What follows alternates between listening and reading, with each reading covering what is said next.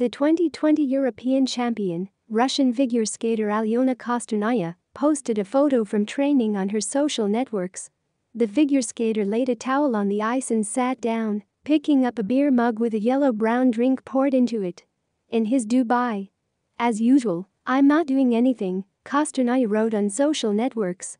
Kostornaya replied with this picture to Alexei Zheleznyakov, the choreographer of the Tutberidze group, who in a recent interview once again hinted at the laziness of the figure skater, who needs to work, not turn her tail. In the spring, Kostornaya left the Tutberidze group.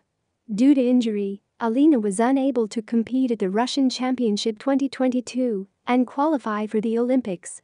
After that, the coaches of Crystal repeatedly in interviews reproached her for lack of diligence and lack of desire for work.